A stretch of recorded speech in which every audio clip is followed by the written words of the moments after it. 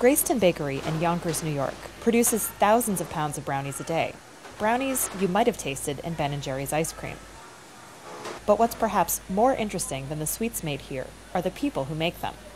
The bakery, which was founded by a Buddhist monk in 1982, has an unusual open hiring policy. People walk through the front door, they put their name on a waiting list, and when we have a job available to them, we give it to them, no questions asked. We don't do any reference checks, we don't do any interviews.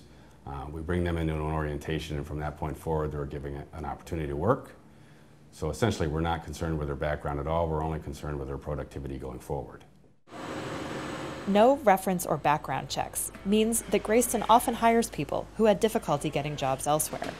Some had spent time in jail, like Jason Ford, who's worked at the bakery for 11 years and is now a lead operator in the mixing room. It was kind of hard to get a job. I got a record, so a lot of people are not willing to give you a chance. Greyston was the first of New York State's benefit corporations.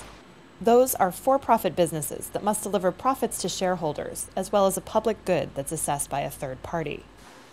All the bakery's profits go to the Greyston Foundation, which provides childcare, housing, and other social services to Yonkers residents and bakery employees.